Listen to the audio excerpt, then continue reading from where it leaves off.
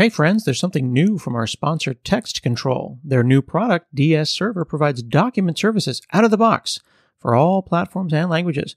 Whether you want to integrate document creation, editing, sharing, or collaboration into your web app, DS Server provides the back-end technology to integrate that professional document processing. For example, using DS Server, you could integrate an MS Word compatible document editor into pure JavaScript, Angular, or an ASP.NET Core application. You can create PDF documents using Web API calls or even request electronic signatures from end users. DS Server is also hosted on-premise in your infrastructure or with your cloud provider, such as Microsoft Azure. And you can test DS Server without downloading anything. Create your first DS Server application in minutes by requesting a trial token on their dedicated website at dsserver.io. That's dsserver.io.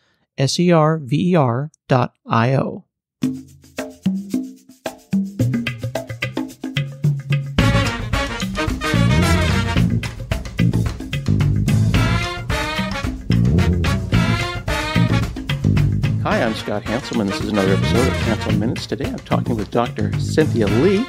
She's a senior lecturer in the computer science department at Stanford, and you've won all kinds of awards. I'm looking at your bio here, top 10 papers of all time award at an ACM event, and you have even worked at NASA and a number of startups. How are you doing? I'm doing great this morning. Thank you. Glad to be here. Yeah, so you've been teaching for a while. Do you decide what you teach? Like, do you just go and tell the bosses, or are you the boss who decides this is a class I'm teaching and that's what's going to happen, Stanford?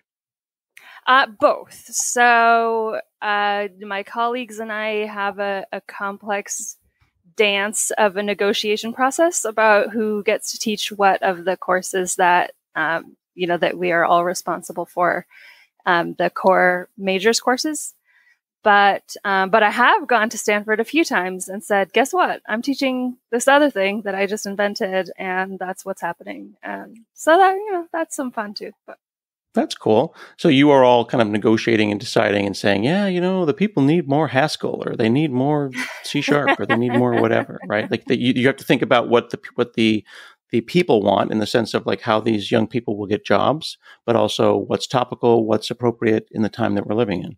Yeah. It's of course, how you can go into a bar in Silicon Valley and say, space is not tabs, or, and start a bar fight. A bar slap fight.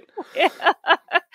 Similarly, if you get a bunch of computer science educators together, you can easily start a bar fight about what language should be the first programming language taught. Of course, is a perennial battle. So we've, just in the past 3 years, gone from a long time with Java, a brief little stint with JavaScript, and now we're pretty settled on Python, in case you're wondering how that fight settled around here. I feel like I should have come down and tried to pitch C#, but I will accept I'll accept Python rather as an answer for now. Okay. So I'm not a huge fan of the terms hard skills and soft skills. But I understand that not every computer science class, not every coded CS, whatever 101 class is, let's all write a for loop as a group. Some of them are talking about ethics and social structures and things like that. Why is that important for a computer science person's education? Yeah, so we actually have started formally introducing ethics models into all our core courses. So starting with the beginning programming, and then also things like databases and systems, security. And we'll have ethics modules that were designed by a moral philosopher PhD student who has a computer science bachelor's degree that we hired to do this. And the idea was it's important for computer scientists to understand the impact they have on the world and to not treat it as kind of a side topic. Ethics was already required as part of an undergraduate education at Stanford. So we already knew that our graduates were getting ethics as part of their education. But we wanted to send a message that this is something that computer scientists care about, and not something that is, it's the job of other people to worry about. Now, some people on the kind of polarized political spectrum that we have, at least in North America right now, think that colleges are filled with people of a certain political bent. Therefore, their classes might be trying to inject political beliefs inside of something. How do you take something like ethics or an analysis of like the spectrum of what's going on in a community and make sure that it is fact-based and dispassionate, or should it be, life is political, tech is political? Should it inject someone's political opinions? Yeah, I have always been very careful about not putting politics in the classroom, even in terms of, I think a lot of the times the way it sneaks in is with little jokes or asides that are not even really part of the actual lesson content, but that just kind of tip the cards in the professor's hand in a way that says, hey, this is the team that I'm on and we're all on the same team, right? And I think it's actually little jabs like that that can feel most alienating to people in the audience who don't feel like they actually do identify with that. As a very religious person, as an undergrad, I often felt like I was being hit by little jabs like that when it seemed to be taken as given that everyone in academia was and should be atheist. So I get that. I think it's very important to make sure that our classroom is welcoming and inclusive to all. There's a lot of good research that shows that if there's any kind of, that lizard brain part of your brain that responds to threats, that if that is activated in any way, but from any cause in the classroom, physiologically learning is inhibited.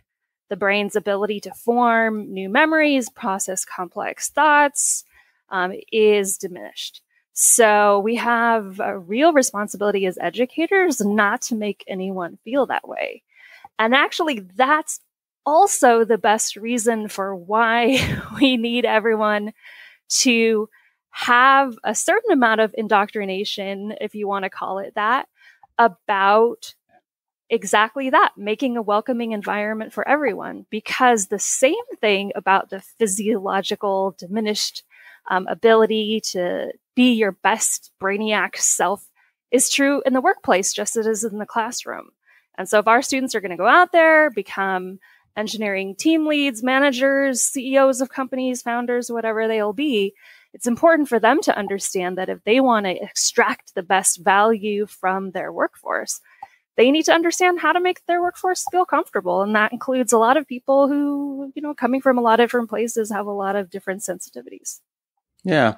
There's every time someone comes up with a quick label or an easy way to describe stuff like you just said, they'll sometimes take that and then they'll say that word's a buzzword and we don't agree with that word. So for example, as you were describing that, I'm thinking, yeah, you want work to be a safe space. And then I'm like, oh, well, you can't say safe space because people don't like that word, right? But it seems like if we can forget about the buzzwords for a second, feeling like you belong, you want to go to work or you want to go to school and you're in a place where you can do good work, I wanted that in the 80s. I wanted to go to school and not be beat up by the soccer team and put into a locker. If you want to call that a safe space, you want to call that being included or a feeling of inclusion, then yes, I would like to be included outside the locker that I was stuffed in. So, you know what I mean? Like, I'm not going to go to work if I'm going to get shoved in a locker every day. Seems like something we can agree upon. Okay. So the lizard brain, though, that was a really interesting way to hit that, because you're right. That fight or flight sense is not something I should feel when I'm going to Chipotle to get my burrito. Like, I don't want to feel that fight or flight. And we're all having that right now because of the pandemic, right? When we go into places that we don't feel comfortable with. But, imagine what that would feel like going into a place like, whether it be a region like Silicon Valley or a classroom like yours, or at my job at Microsoft or someone's job at Google, to go, every part of my body and my lizard brain is saying I need to run away from this place, but I also need rent. So I will stay here. Yeah. And don't we all unfortunately know from that one job we had, and there's so much research showing as well, how bad for our mental and physical health a toxic workplace can be. I don't know if you had that job with a boss that just, was making your life miserable, or you felt trapped, or whatever the cause is. It really feels like it can take years off your life. And I think that's been a great shift that we've seen, kind of generational, but I don't know exactly what the causes are. Not a business school person, but away from management styles that are really, a lot of verbal abuse. And you think of kind of like the football coach in a movie, where it's just really verbally abusive towards the players, and in coaching and in the workplace management styles, I think we're, thank goodness, moving away from that and realizing that's not exactly the way to get the best work out of people. Yeah, I try to evoke the Ted Lasso school of football. Yes. More, yeah, more than the yelling. It's like if there's spittle involved in my stand-ups and flying, then I probably don't want that job. So you're teaching a class now. It's CS 80Q. What does that number mean? That 80? I'm used to like 101 and 201. When a number is a lower number like that, is that just an entry-level class or an elective? Yeah, it's a complicated bureaucracy thing that I don't even totally understand, but it is a course that is meant to be for freshmen and sophomores as kind of something a little, it's part of a program called the Intro Seminar Program that meant to be classes that are thought-provoking, fun for some sense of that, and a little outside the usual requirements, but that just get students engaging with the world around them in a way that's, a little off the beaten path. Yeah. So the class is CS 80Q. It's called Race and Gender in Silicon Valley. And the part that hit me the most was in the description here, it said, who decides who gets to see themselves as a computer person? And I've been in software now for 30 years. And when I am introduced at my family Thanksgiving and Christmas things, the aunties will be like, oh yeah, that's Scott. He's a computer person. And then I'll be talking to someone and they'll say, oh, where do you work? I work at Microsoft. Oh, I use Windows at work. Oh, cool. What do you, and then they'll apologize for not being a computer person. And it's almost like I've come in and I'm like a visiting priest from another parish. And they're just like, oh, I'm sorry, Father. I've lapsed or whatever. And like, why are you apologizing? If you're not a computer person, it's okay. But why have I always felt like a computer person, and why are they feeling like they could break the machine? What have we done to them to make them not feel included? They can't read. They don't know how to read. I'm on the cloister and I've got my 10 commandments and I can read it fluently and I can sit out on the landing and I can lecture to them about the benefits of the bash shell. And they just, but they don't feel included. It's just a conversation that's going downward from me, and as opposed to let's all sit around the fire and talk about it together. Yeah. Well, my dinner party, family gathering, auntie conversation usually takes the form, oh, you have a PhD in computer science? My laptop's been running really slow lately. And it's like, I could help you with that just based on my own kind of personal experience, but that's not really what they teach in a PhD program. But I assume that PhD programs mean that you can set the printer up, right? That's all that schooling. If you can't set up a printer, what's the point? The big secret of computer science departments is that they also have IT people, so. Also, this building, I swear, has the worst Wi-Fi on campus. It's like, gee, if only there was someone here in this computer science department building who understood computers. Who invented Wi-Fi. Right? Maybe we could. I wouldn't have to tether to my phone that I place on my windowsill of my office to get any emails. So, but yeah, I like to focus the class around this question of who decides who gets to feel like a computer person. And the question is a little bit, not literal in the sense that I'm not imagining that there's one person who decided, you get to feel like a computer person and you don't. But it's a fascinating kind of sociological thing, right? Because there's no way to argue that, there's a gene for feels like a computer person, because the time scale of the existence of computers is minuscule compared to the time scale that evolution operates on. So there's nothing, that no one has evolved meaningfully in relation to a computer. But there is something, right? It does make me wonder, people, like, would I be like a person like on the banks of the Euphrates, well actualing people with scrolls and papyrus leaves? Like, well, actually, in fact, like where was I 2,000 years ago at the computer person? Were we just annoying and replying to people without asking, going back thousands of years? But you point out that early childhood and educational experiences will set people up for success or failure, and whether or not they identify themselves as a computer person in their relationship to technology. Yeah. I mean, it's such a common thing. I'm sure you've heard it. I hear it, people will say, my computer hates me. And I teach our very first intro programming students, and they'll come into office hours kind of apologetic that they need help, which is like, never apologize for needing help. But let me tell you how often professional programmers Google the syntax for something again every single day. But they'll apologize for needing help and then say something like, oh, my computer hates me. And I just wonder, how does that happen? And what are the things that we see in media or messages we get from our parents, or in classrooms that lead some people to think that this is a world that is open and available to them, that the kinds of knowledge that we have in this world, are knowable to them.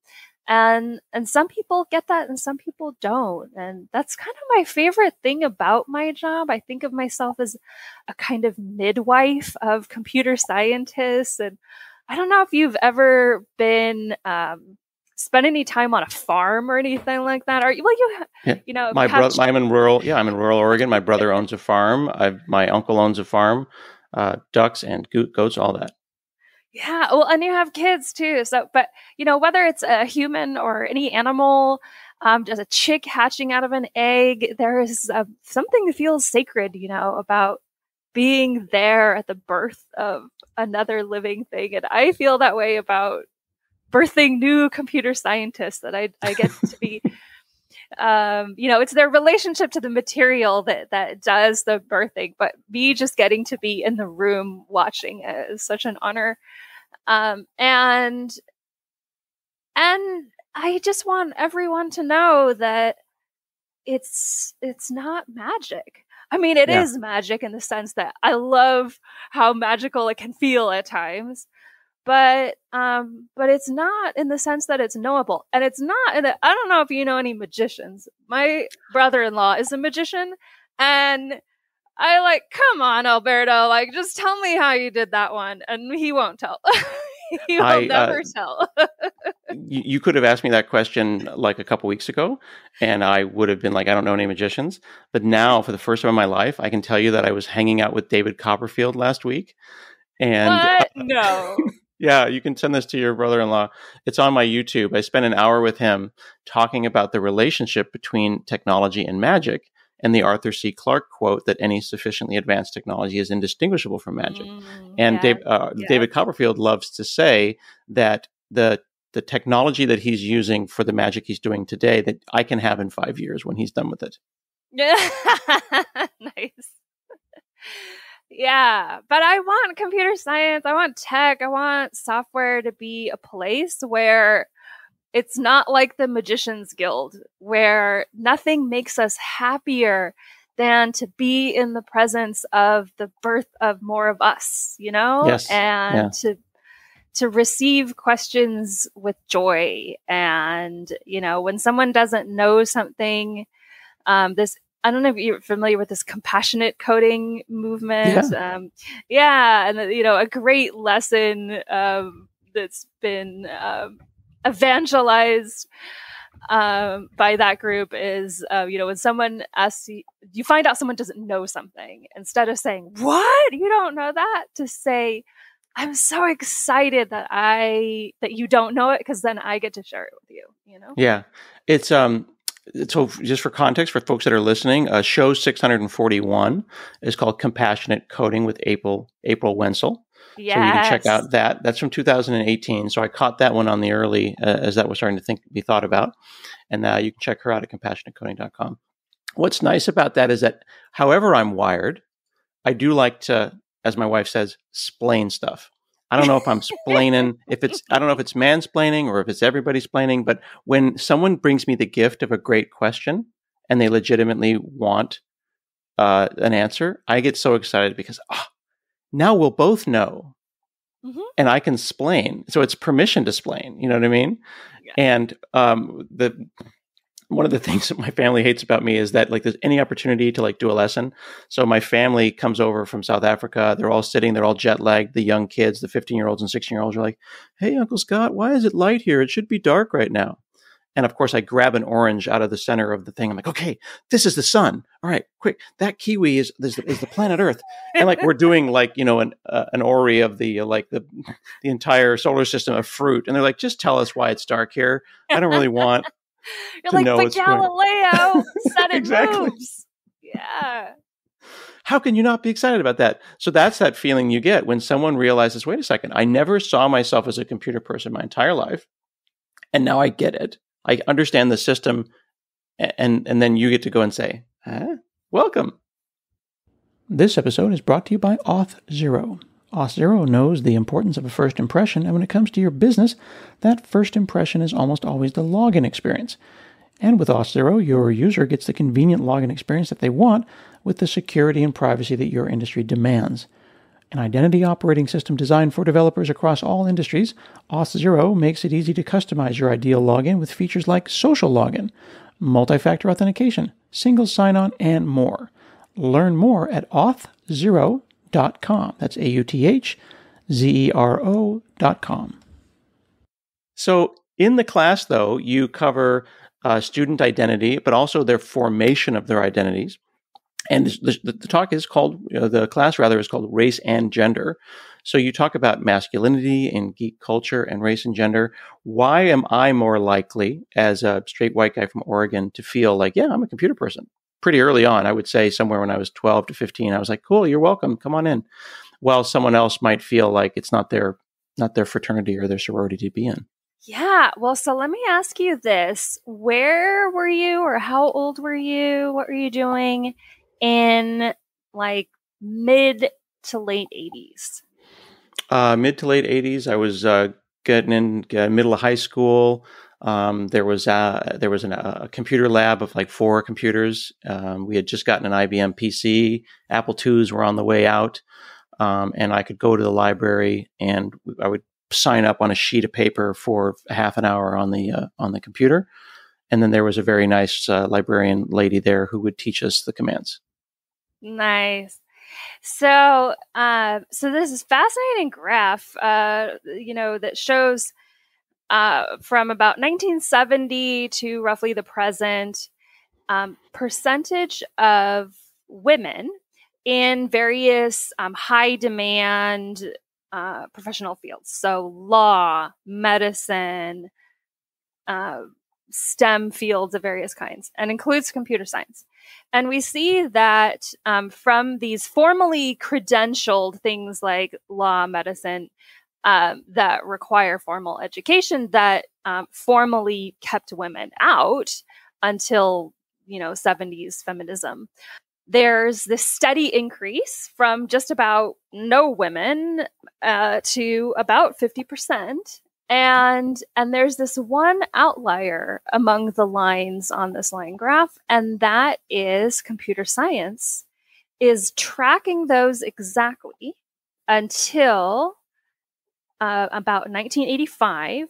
And then it not only plateaus at very below 50%, where everyone else eventually plateaus, but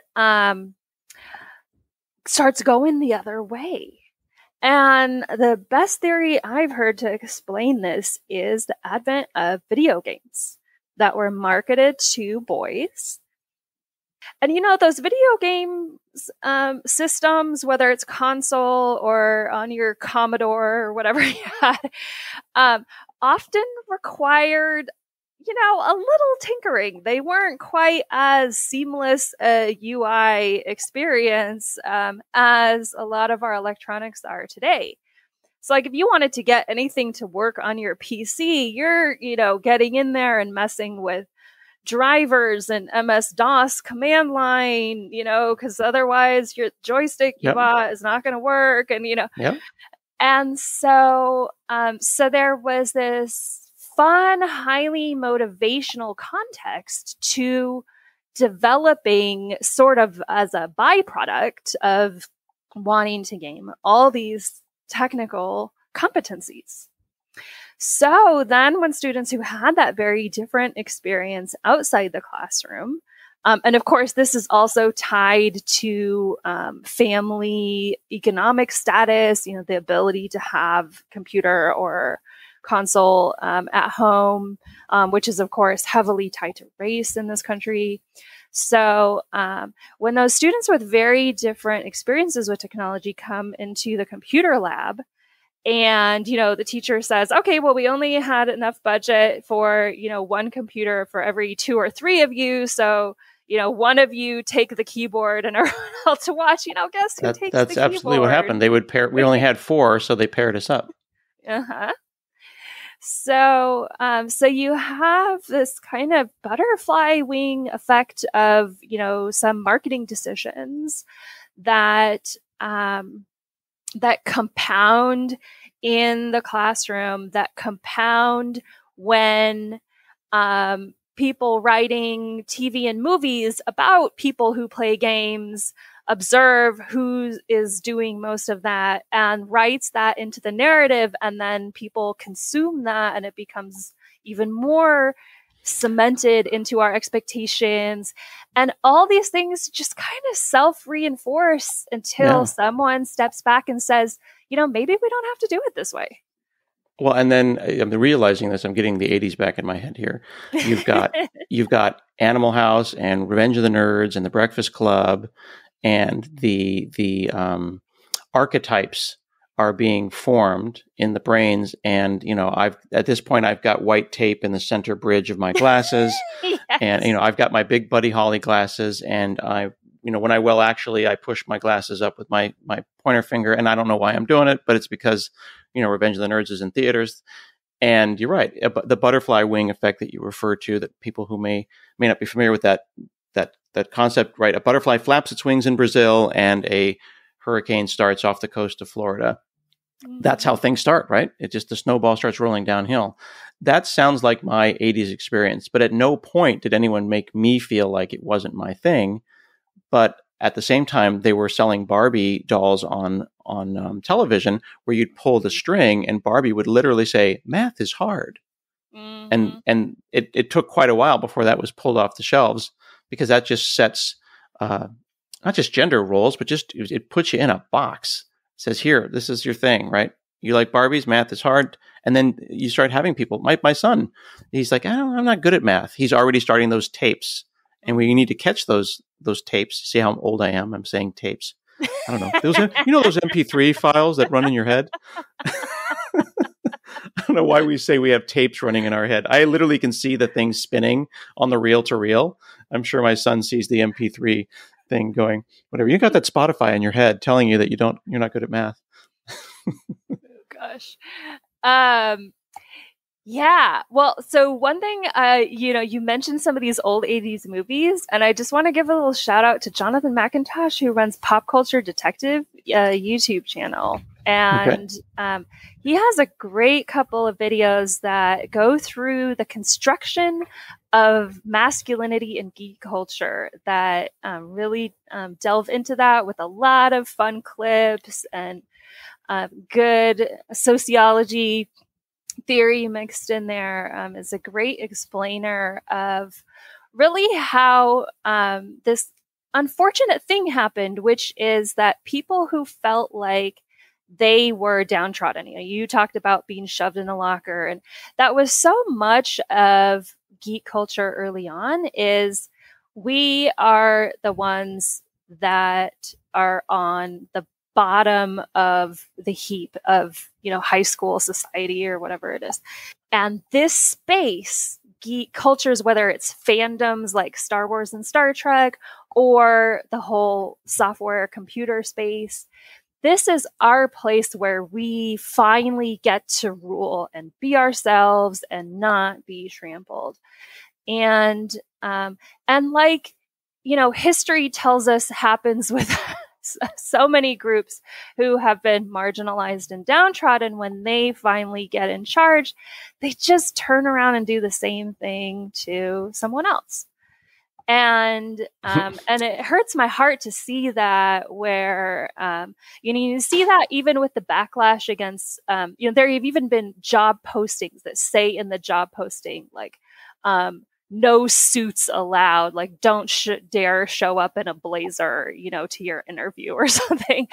Yeah. And it's like, okay, I get it. The strictness, the confinement of the East Coast stereotypical office building where, if you're not wearing a bespoke suit, you're never going to be judged as good enough, regardless of what's on the inside of your mind, that Silicon Valley was such a reaction against that.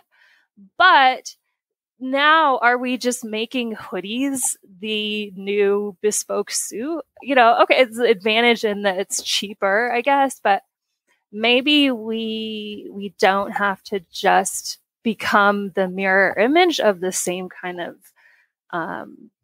superficial judging of each other's talents, prejudging of each other's talents. It seems like we're having to thrash for a century here just so we can tell people to bring their whole selves to work.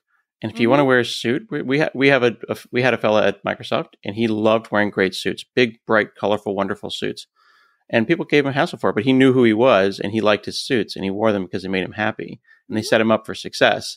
While other people are like, have their Crocs and their flip-flops, and it should be okay to do either of those things.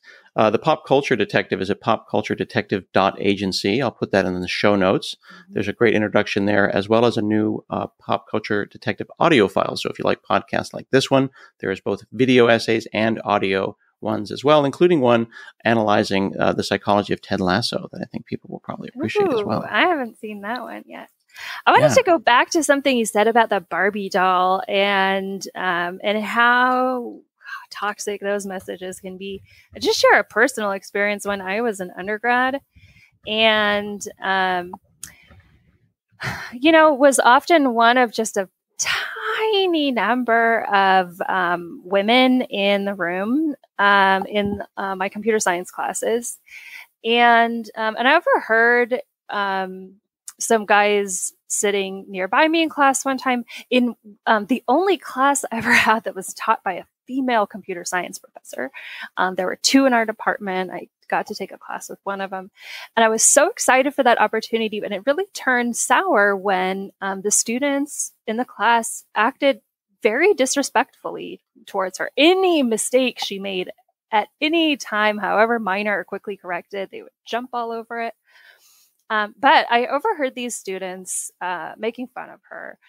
And so I thought I would bring my plucky self. And so I whispered to them, hey, the very first computer programmer ever was a woman, Ada Lovelace. And I really thought that was like the slam dunk that would end the argument. And instead, I got this note passed back to me, and it said, oh, really? What was the program? And then they wrote in little pseudocode under it, while true, do dishes. And it just was,